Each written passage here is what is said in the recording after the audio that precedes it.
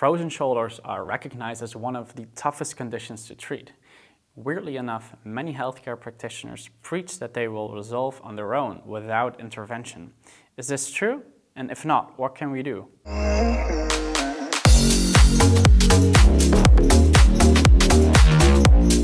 Check out our online courses now. The link is in the video description. Hi and welcome back to Physiotutors. This practice guideline was published to steer clinicians in the right direction for the management of adhesive capsulitis or frozen shoulders. I would like to highlight a disclaimer though. The guidelines were published in 2013, which, let's be honest, is a while ago. New evidence emerged and I'll discuss a few of these papers throughout the video. Primary adhesive capsulitis affects 2 to 5% of the population, and secondary capsulitis due to thyroid disorders or diabetes has a prevalence of a whopping 4 to 38%, which is insanely high. Make sure you're on full alert when a patient with shoulder pain steps into the clinic with comorbidities such as these. There are a few other risk factors. Patients with a history of Dupuytren's disease are also at an increased risk. If you'd like to know more about Dupuytren's disease, check out our guideline video in the upper right corner. In Japan, they call it the 50-year-old shoulder, which directly informs us of another risk factor. Rarely will you see a patient with a frozen shoulder younger than 40 years old or older than 65 years old. The peak incidence lies somewhere between 50 and 56 years. The guidelines state that females are more often affected than men. However, some authors call this into question. A history of a previous frozen shoulder should be considered as a risk factor too. There is a 5 to 34% chance that the pathology reoccurs contralaterally.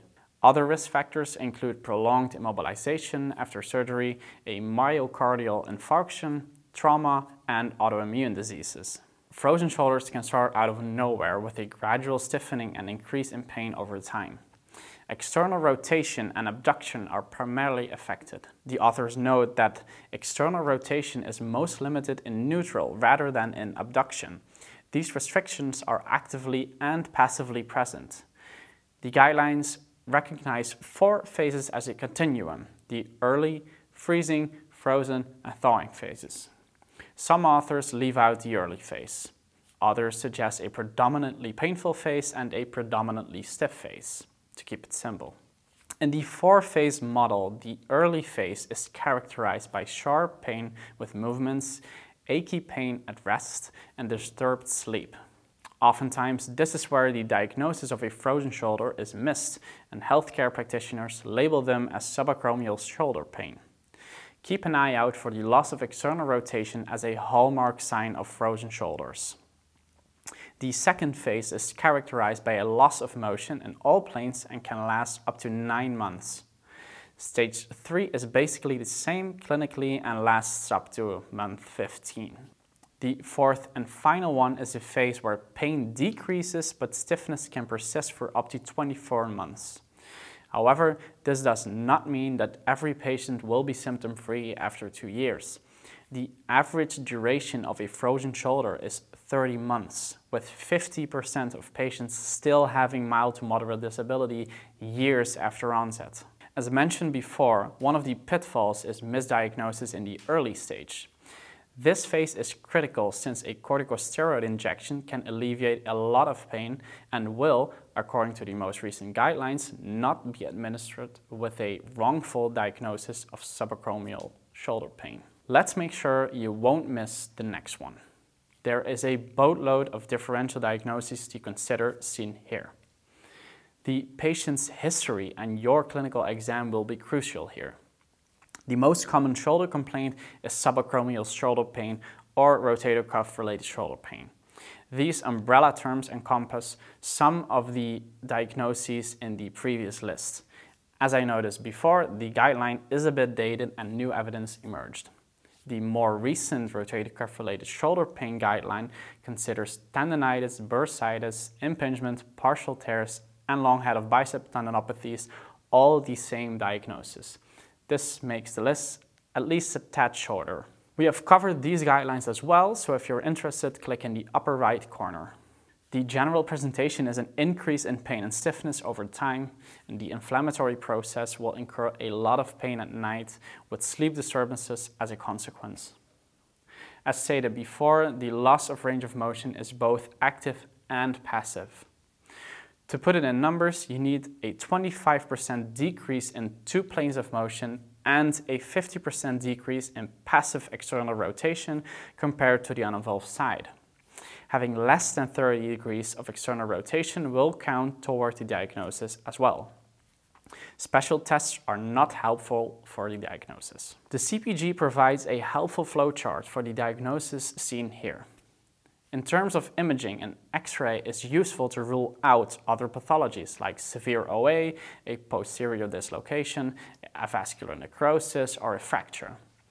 There are a few other imaging modalities that might show signs of a frozen shoulder, but the guidelines are clear that the diagnosis should be made clinically. When your diagnosis is made, it's time to assess tissue irritability. This is covered by the flowchart as well. The guidelines identify three groups, namely high, moderate, and low irritability. Try to evaluate where your patient fits best to inform your treatment process. It is useful to get an idea of your patient's activity limitations. Ask about their pain levels during sleep, grooming, dressing, and reaching activities. Make sure to log active and passive range of motion as well. In terms of treatment, it's important to inform your patient about the natural history of frozen shoulders and the importance of activity modification to encourage pain-free range of motion. The strongest recommendation is an intra-articular corticosteroid injection with shoulder mobility and stretching exercises to provide short-term pain relief for 4 to 6 weeks. Stretching exercises are advised to be matched to the level of irritability. Other forms of exercises like mobility or resistance exercises can be considered as well. However, this will often need to be combined with a steroid injection to get the best results. There are a few other modalities to consider according to the guidelines. These are short-wave diathermy, ultrasound or electrical stimulation combined with mobility and stretching exercises. However, these are based on weak evidence and more recent trials question this. Since this guideline, 2 placebo-controlled trials were published that disproved the use of ultrasound. Concerning shortwave diathermy, there is some discussion. And electrical stimulation, well, the guidelines note that this should be provided in combination with exercises, as does Sire et al. In 2022. Since we're talking about weak evidence, glenohumeral joint mobilizations can be used to decrease pain and increase range of motion. However, doing this in the first few weeks or months might be ineffective. This is probably due to the fact that the inflammatory process is highly active in this phase. Now, you want to assess if your patient is actually getting better. Using one of these 3 questionnaires to assess pain and function before treatment and in the weeks or months thereafter is highly advised. That's it for this video. I hope you learned something today. If you want to learn more about frozen shoulders, check out our Stiff Shoulder course by Andrew Cuff and Thomas Mitchell. Make sure to give the package discount a look to get the shoulder, elbow, wrist and hand all in one purchase. The links are in the video description. I'm Max for Physiotutors and I will see you in another video.